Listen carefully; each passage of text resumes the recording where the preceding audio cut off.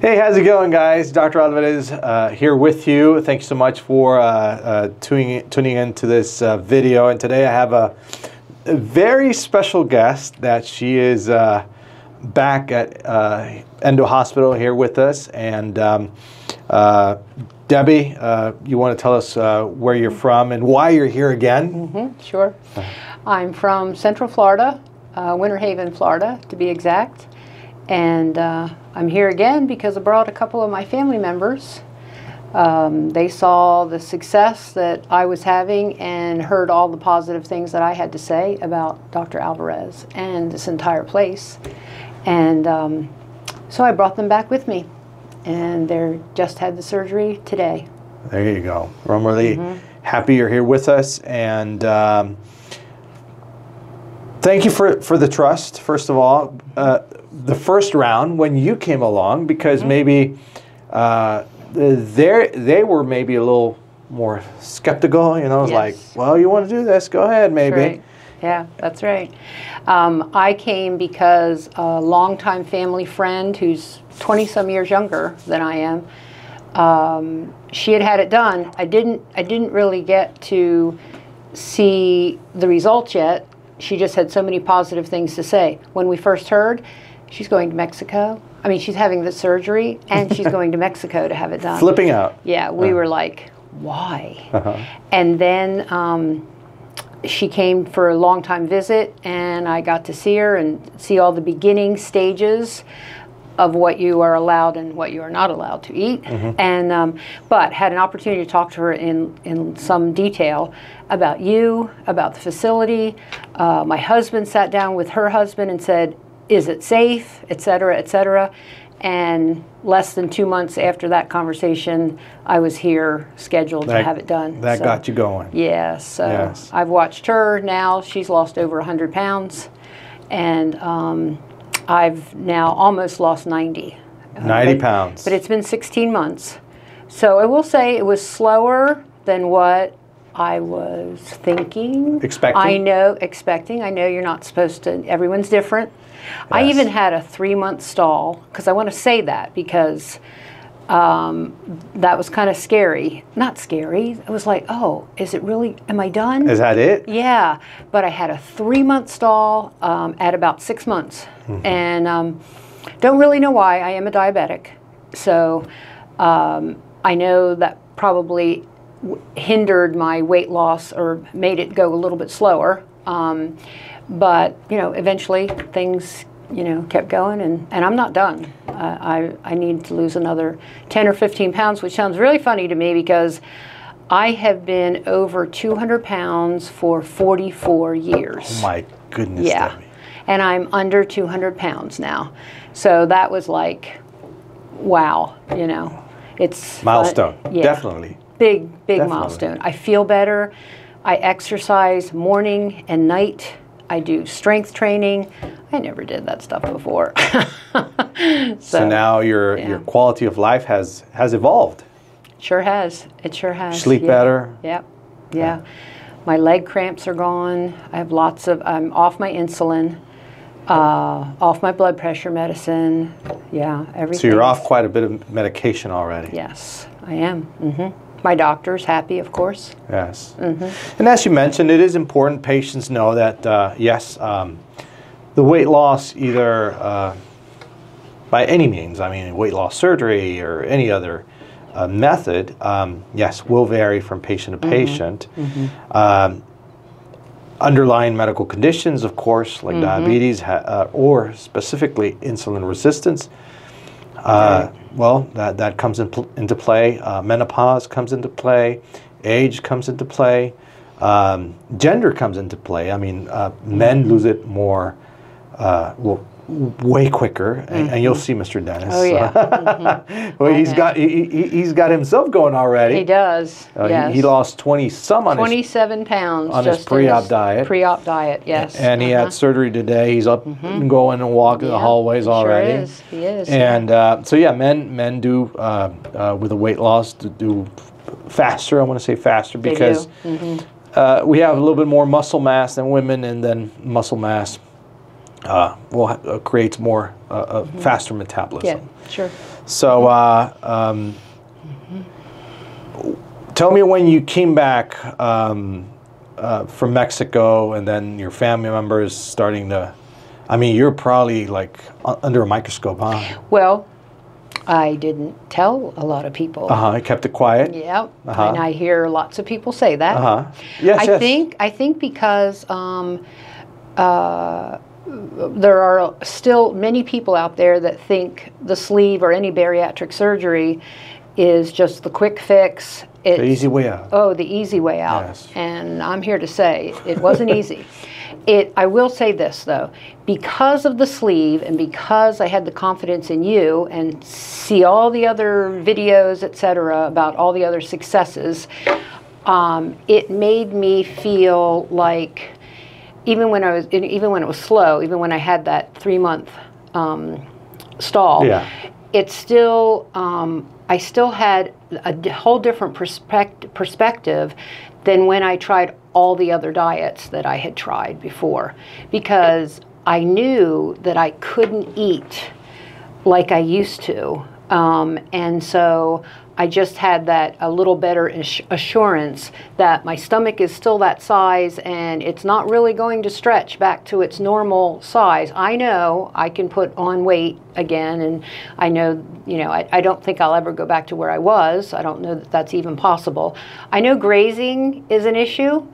It's an issue for me. I eat very little at mealtime, but then I still do get hungry later, 3 to 4 hours after. So I have to watch it. I have to be careful. As long as you graze the right things, you're good, But the other thing that I really feel like it did for me was it kind of gives me the freedom to have some of my favorite foods again, because I can only eat this much. So I can maybe one slice of pizza, that's it, or one little type. I'm saying for the carb laden foods that if we could all just stay away from them forever, it'd be great. But then you have a cheat meal every once in a while, and right. Well, it's only that much, right? And I tell patients. I actually told a patient I had a Zoom consultation with her today. And she was worried about that. She was worried about her quality of life after the sleeve, and I was explaining to her that our idea with the surgery is for her, exactly as you mentioned, is for her to enjoy life, because life has to be better after the sleeve. Otherwise, it wouldn't exist. Otherwise, the procedure wouldn't be there. Right. The procedure is here to extend your lifespan and increase your quality of life, as you mentioned. Right. And for me, it's a win if you get to enjoy life, or if you like to go over to a friend's house and they offer you something. You don't have to mention the sleeve. Right. You see the menu, and you're able to eat smaller, way smaller portions. Right. But you enjoy it. Yeah. Right? Yeah. Or if it's your birthday, you're going to your favorite restaurant. Right. Sure. Well, it's not a procedure that you can't eat this, or this, and this is off the label. This you prohibited. You can't eat. No.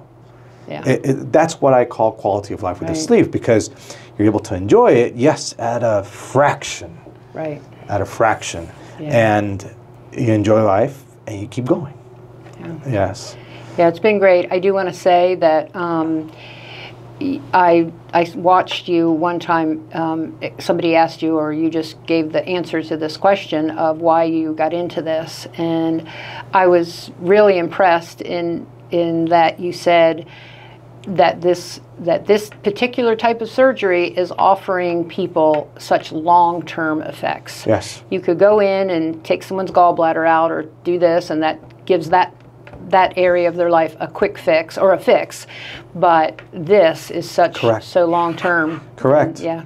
When I did general surgery, and I went to med school because of my dad, and he being a doctor, he being a surgeon, And then I went into surgery, and I did general surgery. And yes, I really enjoyed, you know, removing the gallbladder, going into an appendectomy, removing the infected appendix, you know, and just, but it ended there. Fixing a hernia, well, yeah, it ends there. And if you ask, and I do it regularly, do you know who took your gallbladder out, or who was your surgeon who removed your appendix? They're like, I don't know, I'll remember. It doesn't have that much impact. Right. And with weight loss surgery, Debbie, it starts that day. Yeah. Well, actually starts before, when the pre-op diet and everything, you start getting ready. Right. Everything you start lining up those ducts. You go get your procedure. And then the procedure changes you physically, yes, mentally, all around. Right. Even your surroundings, even your loved ones, you know. Right. Yeah. So it is a procedure that has so much impact on your life and around you as well. That got me going. And of course, I would see my family struggle with being overweight and with the weight issue, and my mom, my aunt, cousins. Right. And at the end of the line, I deviated to focusing on bariatrics, and I now love it. I love it. That's my passion. You know, that's why we talked about. I live here. I'm here all day. I could be here all day. Right. And I love it. Yeah. So I'm really happy. You look fantastic. Thank you. I feel great too. Yeah. I mean, you look like $1 million bucks. It's nice to, you know, not always have to walk in and go to the plus size section, because that's where I've been for many years. Very long time. I wasn't overweight as a child, but I remember when I was around 12, we took a plane ride with my family, and you paid a penny per pound, and so I was 120 pounds. And then 13, I was 130. Not that I took the plane ride, but every year I gained 10 pounds. And so whenever I tell the story, I say, and now I'm 66, so you do the math. But of course I did, you know, not track like that for the rest. But then, you know, got married, started having kids, and with every child, you know, gained a net 10, 15, 20 pounds, never really lost it. And then a couple more years, have another child. So I've been just... And life happens. Yeah, that's right. That's right. But anyway, I mean, you took care of it, and and you have your powerful tool that you've worked with it fantastic. And now it's your husband's turn, and I'm really happy for him. Right. I am too. He keeps thinking, you know, he's like, I just, you know, and I said, Dennis, you're not going to be hungry for all of that. Yeah. He said, I don't know, I think I'm going to be able to eat my way through it. One time he said that. I said, you won't be able to do it. And today, this morning, I talked to him before surgery, and I mentioned it to him.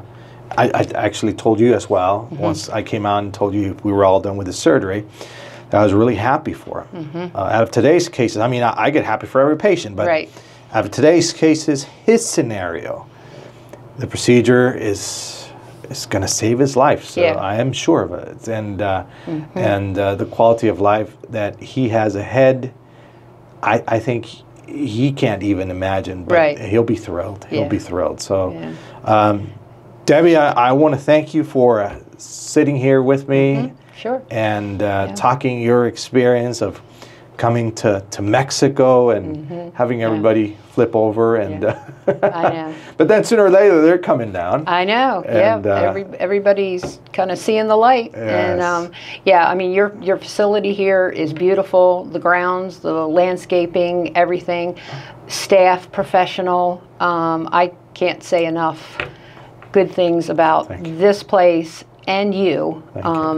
You are very kind and caring and professional also, and you know your stuff. Thank you very much. Well, I appreciate your trust and coming again down with family members. It's fun to come this way. Yes, and I want to thank you on behalf of the audience, because stepping it forward, you know, I want to do this and tell my testimonial, my experience of why I came down here, how much I've lost, and how much time, how's the quality of life, and that you're here again. Yeah. So thank you so much, and thank you.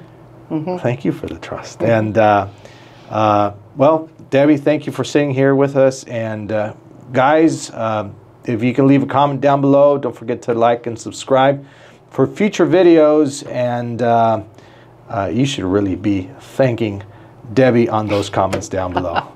Thank you again, Debbie. Thank you. It's been great.